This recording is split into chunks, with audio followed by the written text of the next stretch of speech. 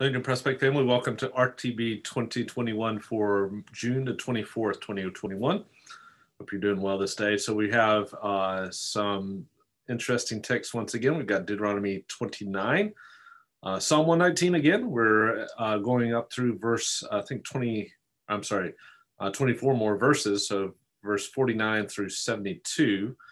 Then we have Isaiah 56, starting a new section in the book of Isaiah. Last section in the book of Isaiah, and then finally Matthew chapter 4. So let's jump right on into Deuteronomy 29. So Deuteronomy 29 is also starting a next section in the book of Deuteronomy. So really from the end of chapter 4 in Deuteronomy all the way up through chapter 28 has been a primary list of I guess covenant prescriptions. And then, of course, in 27 and 28, we had the covenant enforcements, the blessings and cursing. So probably 5 through 26 were the list of prescriptions, sermon on the part of Moses. And now, and also part of that sermon was chapters 27 and 28, but also all in the context of this kind of structure of an ancient Near Eastern treaty document, which shows, I think, something of what Moses was trying to communicate, which of course is that idea of the fact that God is in a covenant relationship with his people, and this is what it looks like. And then in chapter 29 and 30, we're going to have a kind of a reiteration of the covenant at Moab. So this is getting a restatement, I guess you could say, of some of the main points that Moses was trying to get across to the people. And probably one of the most important points that he's getting across is this is not just a covenant for them. This is a covenant for every succeeding generation of Israelites. So if you read down, starting in verse, let's see, we'll start with verse 8. Verse 9. So keep the words of this covenant and do them, that you may prosper in all that you do. You stand today, all of you, before the Lord your God, your chiefs, your tribes, your elders, your officers, even all the men of Israel, the little ones, your wives, and all those that you may enter into a covenant with the Lord your God, and into the oath which the Lord your God is making with you that day, in order that he may establish you today as his people, and that he may be your God, just as he spoke to you and as he swore to your fathers.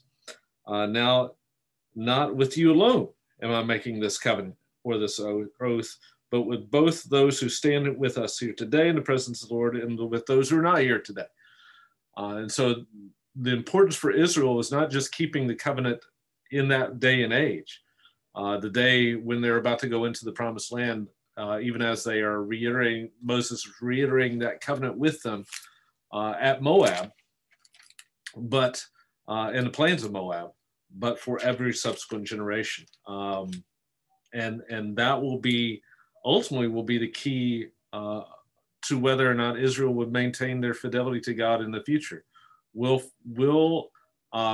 parents and grandparents especially within the covenant community of faith pass on the knowledge of this covenant and God's deeds for his covenant people to those subsequent generations? And will those subsequent generations have ears to hear and eyes to see, and a heart to know, as he says in verse 4, these things?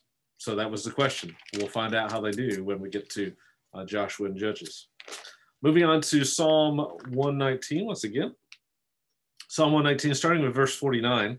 So this is a section, you probably notice this at the top of that section, starts with the word Zion, which is the Hebrew letter Z, makes the Z sound, Zion. And one of the most common words that's associated with Zion is Zakar, which is to remember. And so we have 3 times in this text where it talks about remembering. There's the prayer the psalmist asks for God to remember the word to your servant, which you have made me to hope. Verse 52, I have remembered your ordinances from of old, O Lord, and comfort myself. And then finally, verse 55, O Lord, I remember your name in the night and keep your law. Now, remembering is not just calling something to mind, but it's calling something to mind in order to act on it. It's not forgetting something, but it's calling it to mind for the purpose of acting on it. So when the psalmist prays that God will remember his word to his servant, in which you have made me hope, he's praying that God would remember his promises given to him. And when he states that he has remembered your ordinances from old, it's not just a head knowledge, but it's calling them to mind in order to act on them. And same thing with verse 55. Another thing that I noticed in this text is the idea in verses 65 and following of this idea of affliction and the role affliction has in the life of the member of the covenant community of faith as it regards the word of God. He says, before I was afflicted, I went astray, but now I keep your word. In other words, without the affliction, he wasn't keeping his word. But now, verse 71, it was good for me that I was afflicted, that I may learn your statutes. So his affliction actually had a role to play in understanding and learning the word of God and applying it to his life. So interesting section there in Psalm 119. Let's move on to Isaiah 56, starting a new section, as I mentioned, in Isaiah 56. Has a little bit of a different focus than Isaiah 40 through 55.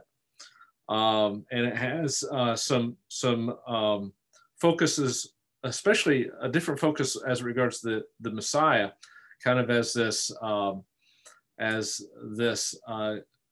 glorious king and conqueror, and a universal one at that. And it starts out in chapter 56 here with this promise that that not only will the restoration of God be for his people, not only are they the ones who will be coming to worship God, but also it'll be the foreigner and those previously excluded from the covenant community of faith. Verse 6 is a great verse that speaks of this. Also the foreigners who join themselves to the Lord to minister to him, to love the name of the Lord your God, to be his servants even. Every one of them who keeps from profaning the Sabbath and who holds fast my covenant. So he's looking forward to a day in which, and this is something that Isaiah has really done throughout his book, where when God restores his people, it will be a restoration that encompasses the entirety of the world. And you have here this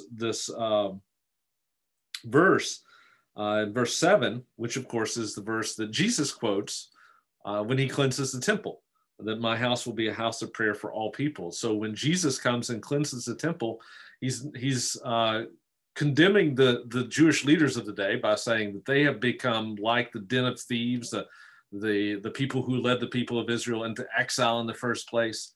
But God's temple, which I think when he clears the temple, he's kind of saying that he's the new temple. He's the presence of God among his people, the rule of God among his people. When he does that, Jesus is basically saying that he is the means by which God will become a way of drawing peoples from all nations to himself. It's through Jesus where that will happen. So that's Isaiah 56. And that brings us to Matthew 4. And again, I've talked about these before, so if you want to go back to January 4th, you can check out some of those verses or my discussions on those verses. But in Matthew 4, we have the discussion of, or the account of Matthew of the temptation of Jesus, also Jesus beginning his ministry, then the first disciples being called, and then Jesus ministering in Galilee, where he called his first disciples. But of course, the temptation of Jesus was a very significant event, and Matthew, I think, sees this as a way to identify to us who Jesus is, what his identity was, and he is the new Israel in fulfillment of what Israel should have been. And so Jesus is tempted in three ways. He's tempted with this, with the stones into bread. He's tempted because he is hungry, right? Tempted with this physical need that he has. He's tempted to take God's protection for granted in verse 6, and he's tempted ultimately to worship something other than God himself. And guess what? In all three ways, for Israel in the wilderness after the Exodus, Israel was tempted in each of those three ways. Tempted by, this lack of food, tempted to take God's protection for granted, tempted to worship other things than God himself, and they fail, frankly, as you read through that account. But Jesus succeeds. And how does he succeed? He succeeds by holding fast to the word of God found in Deuteronomy. Again, he's quoting all three times in answer to Satan from the book of Deuteronomy, the covenant document, right? He is the one who's fulfilling all righteousness, even as Israel should have fulfilled all righteousness. He's the one who is then the new people of God. And if you want to be part of the new people of God, if you want to be part of Israel, you become part of Jesus, because he is now the representative of Jesus. And Matthew gets at that even further as he quotes from Isaiah 9 in the first part of Jesus's ministry in verse 15 and 16. This is the Isaiah 9 passage that speaks of a child will be born to us, a son will be given to us. This is the first part of that chapter. And it's, of course, looking forward to a king that's going to be born, and he will be called Eternal Father, Prince of Peace, right? And he will rule with righteousness. In other words, he's saying that Jesus is that king who represents all of God's people rightly before him. He does what Israel could not do. And so Matthew is identifying Jesus at the very beginning of his ministry as that fulfillment of the Old Testament, the fulfillment of Israel, the real role of Israel to be a light to the nations, a kingdom of priests, a holy nation. And we can be part of that because we are part of Jesus. And Jesus represents us before God rightly. Then he calls these 12 disciples, right? He calls his first disciples, but ultimately he will call the totality of the 12, because he's forming a new people of God, right? 12 disciples, 12 tribes. So much of what we find here in Matthew is a showing of who Jesus is, identifying who he is. And what is our role? Well, our role is to be like these disciples, to follow him and to be fishers of men. That's the role that is modeled for us, to be part of the people of God. We do those things, and that's a good exhortation for us, even this day, on this day, June 24, 2021. I always do that. June 24, 2021. Hope you're doing well, and hope you have a great rest of the day.